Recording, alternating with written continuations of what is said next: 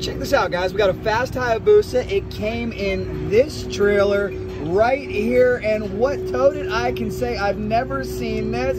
A Corvette. Talk about rolling in style.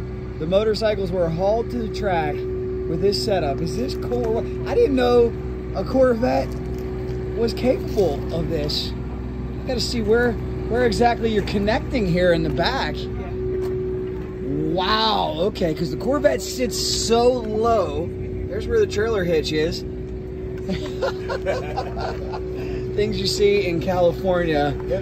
That is the tailwind, they call it. Brought both these motorcycles from what I understand. So if you love Corvettes, if you love sport bikes, if you love the Suzuki Hayabusa and the R1, this is the setup for you. How about it? Never have I ever seen a Corvette bring two race bikes to the track.